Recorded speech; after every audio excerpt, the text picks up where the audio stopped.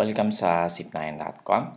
This video tutuloy natin yung ating series about area, no? And kung sinusundan nyo yung ating series, ang previous video natin ay pinag-aralan natin yung area of a circle, no? So in this video, ang gagawin natin is to answer some exercises, very basic exercises about the area of a circle. So tignan natin yung number 1. Find the area of a circle with a radius of 2.5 centimeters. Use pi equals 3.14. So from the previous video, ang napag-aralan natin, ang formula ng circle is A equals pi r squared, no? So ang gagawin lang natin ay syempre i-substitute lang natin to, no? Meron na tayong radius, which is our r here. So, area equals pi. Ang pi natin is 3.14 times r, which is 2.5 squared, no? So, ano yun? Area equals 3.14.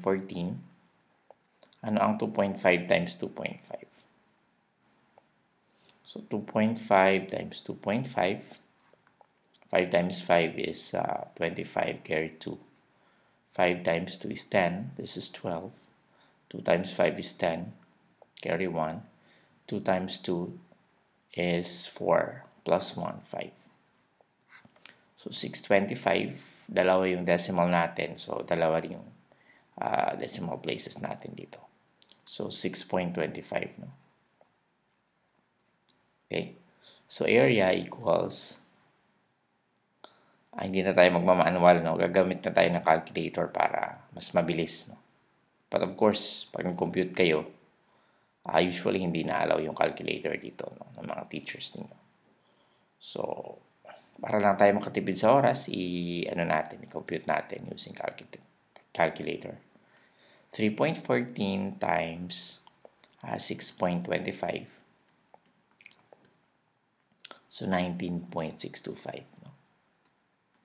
This is 19.625 square centimeters, no? Okay, so yun yung sagot natin. Next, find the area of a circle with a diameter of 8 centimeters. Use pi equals 3.14. So, ganun pa rin yung formula natin. Area equals pi r squared. Area equals 3.14.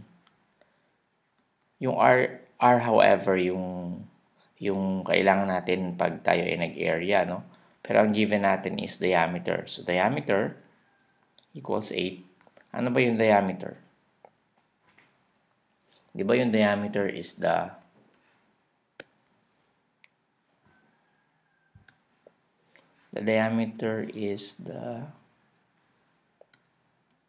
yung pinakamahabang chord, no, na through the center. And then yung radius is ganito, from the center to the circumference, no? So, kalahati lang niya. Ito yung diameter, ito yung radius. This is the center of the circle, no? This is the diameter. And this is the radius. So, kalahati lang niya. Therefore, ang R natin is D over 2. R equals 8 over 2. R equals 4. So, 4 yung R natin. Times 4 squared. Therefore, A equals 3.14 times 16. Which means that A equals 3.14 times 16, which is 50.24, no? Yun yung pinaka-area natin. 50.24. 50.24 square centimeters. Okay, last problem. Find the radius of a circle with an area of 12.56 square meters. Find also its diameter. So, area, dito area naman yung given, no? So, ganun pa, ganito pa rin yung gamitin natin formula. Area equals pi r squared. So area, substitute natin, area is 12.56 equals 3.14 r squared, no? Ang r naman ang ano natin. So divide natin both sides by 3.14 para mawala tong 3.14 dito sa kanan at r squared na lang matiran. Okay? What is 12.56 times 3.14? I think that's 4, di ba? So r squared, matitira natin sa kanan is r squared equals 4, no? Baliktarin na lang natin para mas madali.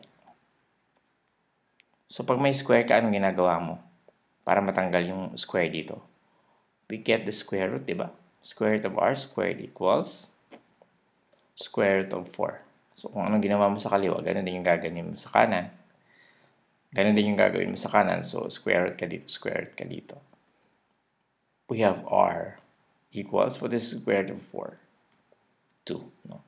So ang radius natin ay 2. At sabi natin kanina, meron na tayong sagot dito, no? Find the radius. Ito ay, ang radius natin ay 2 meters.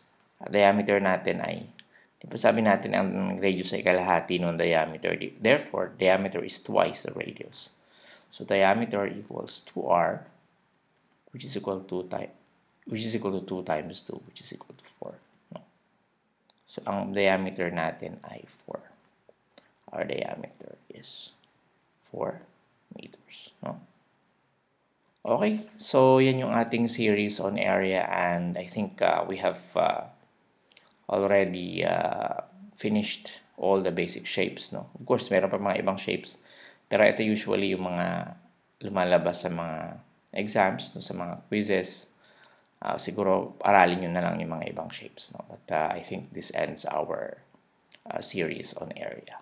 Maraming salamat. I hope meron kayong natutunan sa video na to at meron kayong natutunan sa series na to. Gusto ko i-invite sa ating website sa zipnayan.com. And of course, if you're on YouTube, ay ini-invite ko kayo mag-subscribe dahil marami pa tayong pag-aaralan. Maraming salamat. See you in the next tutorial.